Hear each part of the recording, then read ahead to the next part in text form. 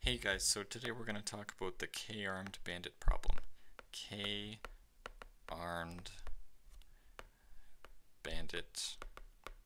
So K-Armed Bandit, which is a term I really don't like, and a concept I really do like, because it explains a lot of important reinforcement learning concepts, and I can choose to use some of the terminology. I'll use a little bit of it to basically allude to the next parts where I'm going to start to use the proper notation, or at least the notation chosen in the book, and the terminology that's used widely in reinforcement learning.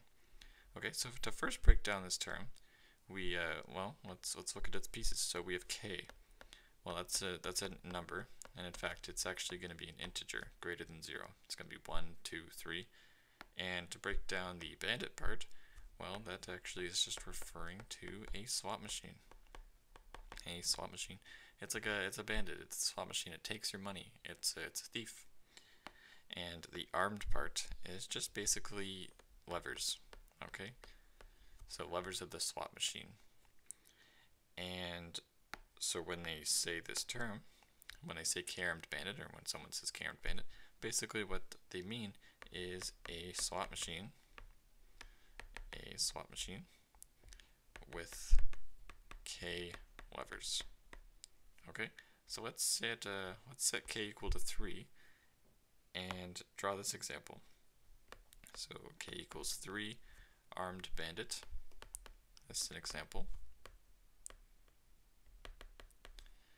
Okay, let me center that. Alright, so let's just draw a little picture to understand what's going on. So basically here is you. So you're this nice stick figure. You're gorgeous. And what you do is you put your this is your hand, I guess.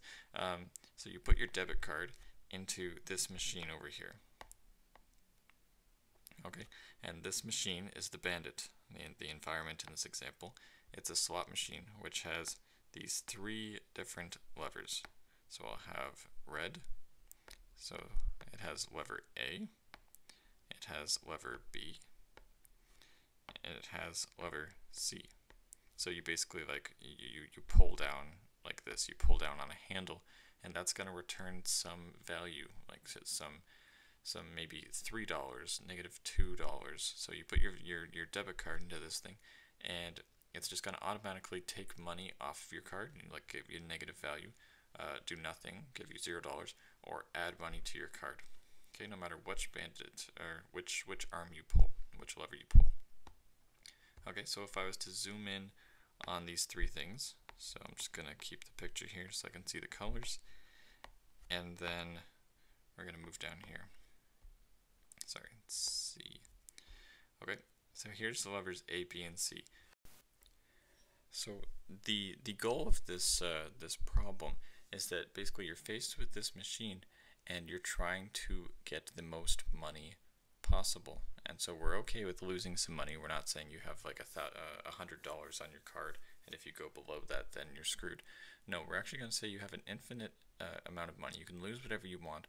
We're just trying to get the most possible at the end, and so that just means figuring out what the best thing to do is, and then doing whatever you think is best. So let's try and think about how you would go about finding that best option. Well, right now we know nothing about these levers, and in this problem you really don't. You're faced with, you know the number of levers you have. You have A, B, and C. You have 3, except we know nothing about them. So to get a taste for it, let's just let's pull these levers. Say that I pulled lever A and I got a reward. So I'm gonna keep my track of my rewards here, and that's one column. And so say the first time I pulled lever A, I lost $2. Okay, well, that wasn't good. So let's try B. Well, I got $4. Okay, that's pretty good. Let's try it again. This time I got -$8. Okay, so they're random. They're not gonna output the same thing every time. So we might have to take a lot of swings at this to try and figure out what's actually going on. Let's try C. We got 5 the first time maybe. Let's try C again. We lost 7. Let's try A again. It's been a while since we got that. we got 4, and okay, so great. We now have an idea as to what's going on, except we have no way right now of saying, okay, which lever do we think is best? Well, one way to do that is to keep track of the average. Okay, so basically, let's look at the average reward for each of the levers. Okay, average for A, average for B, and average for C. Well, after the first reward, we only had one reward, and so our average is simply -2/1, which is -2. After our second reward, we have our average of -2 plus 4, -2 plus 4 divided by 2, which is equal to 2/2, which is 1. Okay. Then for blue, at first we had 4.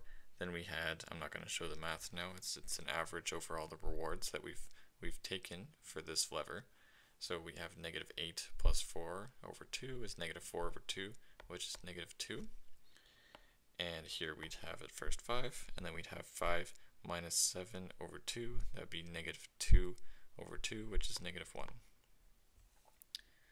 Alright, so we can keep track of our average reward for all of these different levers over time. So I could keep sampling from these things. I could get 5 over here, and we could compute our average. It'd be -2 plus 4 plus 5, so 9 minus 2 is 7/3. 7/3, which is a little bit over 2. I guess it's what, 2.3. And then we could do this for blue. So then maybe we got 7, and then we got 4 plus 7 is 11, minus 8 is 3, divided by 3 is going to be an average of 1, and so on and so on. We could keep computing these averages, but we don't have an algorithm for actually, you know what's best. Well, I mean, there's a couple things we could do. We could keep taking what has the highest average, whatever time, whatever lever has the highest expected, I'm going to use the word expected value, expected reward, or average reward, then that would be the best lever to take. I guess that's one algorithm. That would be called the complete greedy algorithm. We're behaving greedily with respect to the average. We're always choosing the best option at whatever time.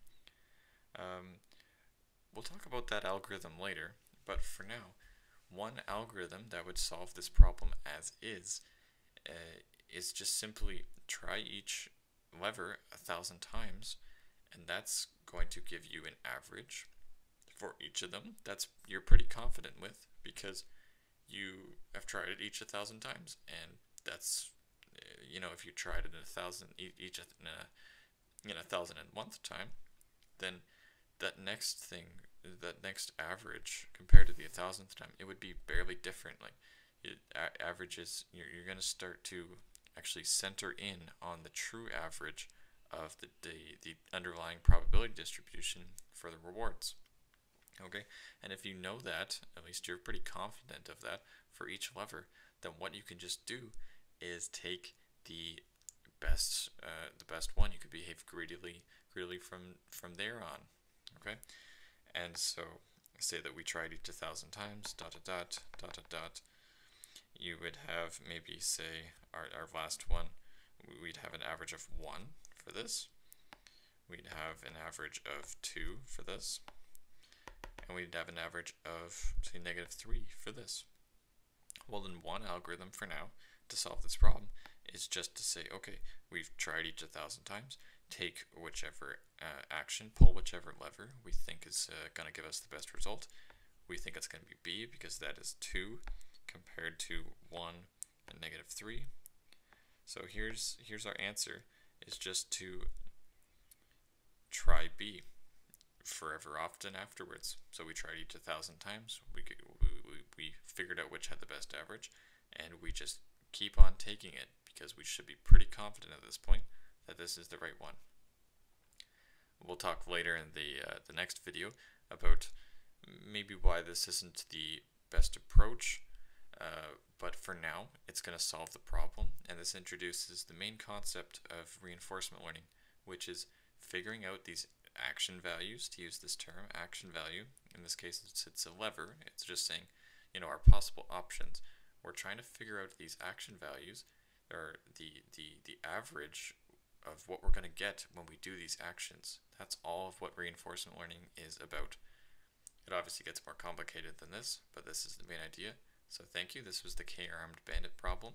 Those are the main points, and I'll see you in the next video. Thanks so much. Bye-bye.